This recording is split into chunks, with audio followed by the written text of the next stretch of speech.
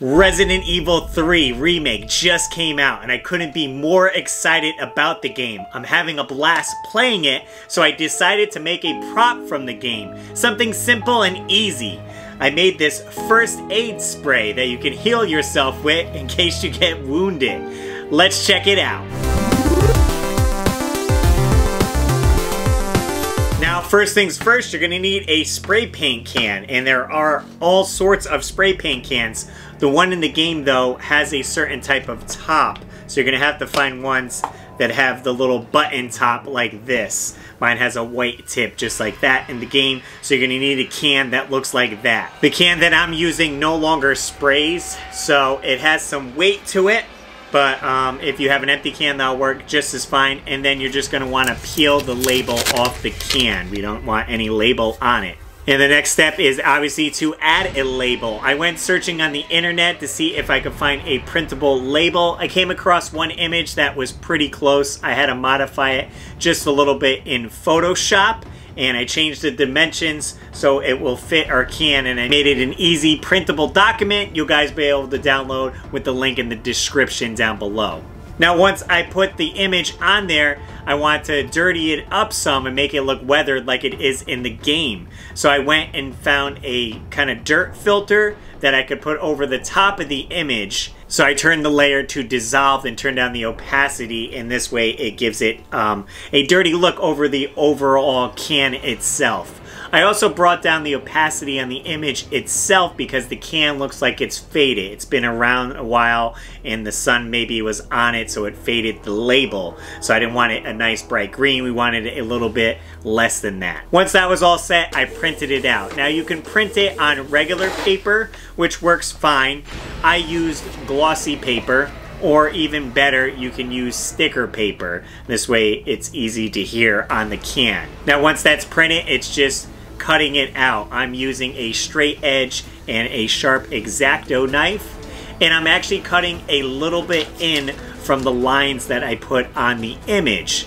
And you can always trim it up to see how close you need to fit it for the can, so I went back a few times and trimmed a little bit on the bottom just to get a tighter fit. And if you guys used regular paper or glossy paper, you're gonna need to grab some spray adhesion. I use this Loctite spray adhesion. 3M makes a bunch, and you're basically gonna spray the back of it. Make sure you get full coverage and let it sit for about 5 minutes or so. You want it to get tacky. Once it's tacky, then it's ready to apply to the can itself. And I lined it up with the seam on the can, and then you want to push around the can trying to get all the air bubbles out so everything lines up great. And if you do get any air bubbles on it, you can try to push it towards the side of the can, push it out. This way they kind of go out a little bit. But if they're in there, I didn't mind too much on my can because it is going to be weathered up and beat up looking, so it's just going to add to the character of it. And now once that the label is on, I went back and did a little bit of weathering with some acrylic paint. I got some black paint and brown paint here, and I just put a little bit on a rag and I was dabbing it on. Now if you put too much on, that's okay, you could always take it back.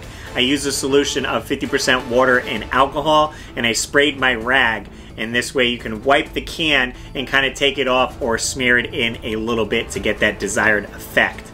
After I went back and forth between the browns and the blacks, I took a little screwdriver and added some scratches throughout the can just to give it a little bit more character. You don't want to go too much ripping through the paper, but with the gloss paper it's a little bit thicker. So I added a bunch of scratches and then took my black on a rag and rubbed it down into there. And then when you wipe it away, it just stays in the cracks right there and looks awesome. Looks all weathered up and beat up. Now you do as much as you want weathering on this in the game. It does look pretty beat up, and that just adds to the character of the prop itself. I didn't have to do too much on the top and bottom of the can because it is rusted in the game, and the can that I used was sitting out for a while, so I already had that natural rust. But you could always try to add that yourself. And guys, that's it. There's your prop right there, your first aid spray. You could put it right next to your game, display it on your shelf, or maybe you have a couple figures you can put it to. And it's a simple DIY project you could probably get done in about an hour.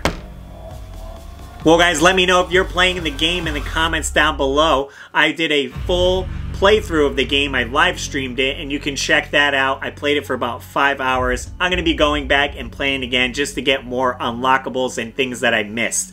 It's certainly a fun time and I love the Resident Evil series.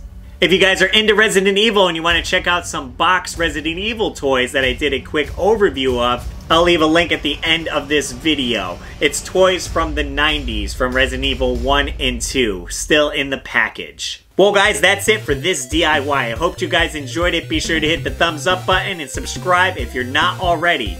As always gamers, I'm RussLyman and keep your world fun bit by bit. I'll see you next video. And I want to give a super shout out to all my Patreon supporters: Dan Buchanan, Joey Ellis, George Sandoval, Joseph Riviera, Nintendo, Joe Sheevy, David Apuzzo, Maynard, Brian Culpepper, TechWizX, Matthew Hannigan, Alex Kaz, Ayan Oshie, Amanda Bartlett, Gannon and all my Patreon supporters. Link below if you want to join, and I'll see you later.